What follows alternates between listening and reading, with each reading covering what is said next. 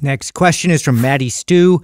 How to know when you're training too much for your goals? Yeah, well, the easiest way to know if you're doing too much is if you're not progressing. Now, of course, that could also mean you're doing too little. So you think, well, which one is it? If you're not progressing and you're sore and you're tired and you feel run down, you're doing too much. Not progressing and also knowing that you're working hard oftentimes means sometimes you're also doing too much. Sleep disturbances is a big one for me. Like that one shows up pretty early. I notice I'm restless in the middle of the night. I wake up a bunch of times and then I realize like I think I'm pushing myself a little too hard. Another one, and I used to notice with female clients often was that their inability to regulate their body temperature. So if they were training too hard, they would be either really cold or really hot, or just have a poor tolerance to heat or to cold. And then I knew like, okay, we're probably overdoing it. But this is something, especially if you're a fitness fanatic, start to become aware of this, because fitness fanatics are far more likely to do too much than too little. Now, the average person, other way around, they could use a little bit more work. Well, I also think that the ultimate goal, regardless if you have specific goals with your physique, is to get to this kind of intuitive place of training. And if you're always focused on an end goal or result, you'll never get there. You have to learn to enjoy the process and the journey and do it for other reasons than just, oh, I've got this race, or I've got to do this show, or I've got to lose 15% body fat, and you're tracking and measuring.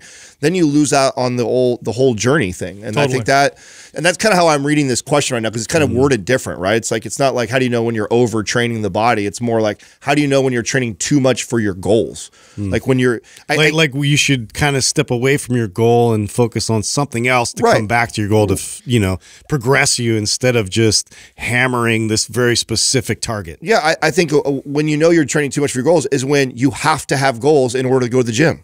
Oh, yeah. If you have to have a goal that you're trying to go after, which, by the way, is very normal advice that people give. Like, oh, you need to set the goals and you need to have all this stuff like that. It's not a long-term approach, but it's a good short one. Yeah, and it's not bad. I'm not saying it's a bad idea, but if that's the only way that gets you to the gym, is that you have to have this destination in mind that, oh, I have a competition, or I have this race I'm going to do. That is not a long-term approach. No, or I have friends I'm competing with and we put all our money in the pot. Like, okay, maybe not a bad strategy to kickstart, but you don't want to stay there. At one point, you need to work out because it enhances all aspects of your life and you enjoy the process of doing it. That's how I judge it now. I judge it by the quality of my life in the present. Is my workout making me better on the podcast? Right. Is it making me feel more energized when I get home and hang out with my kids and my wife? Yeah, strong and able-bodied. Yeah, does my body feel good? Are my workouts super enjoyable? And then that's how I'll judge it. And if those things start to decline, in my case, it often means I'm doing too much because I'm more on the fitness fanatic side.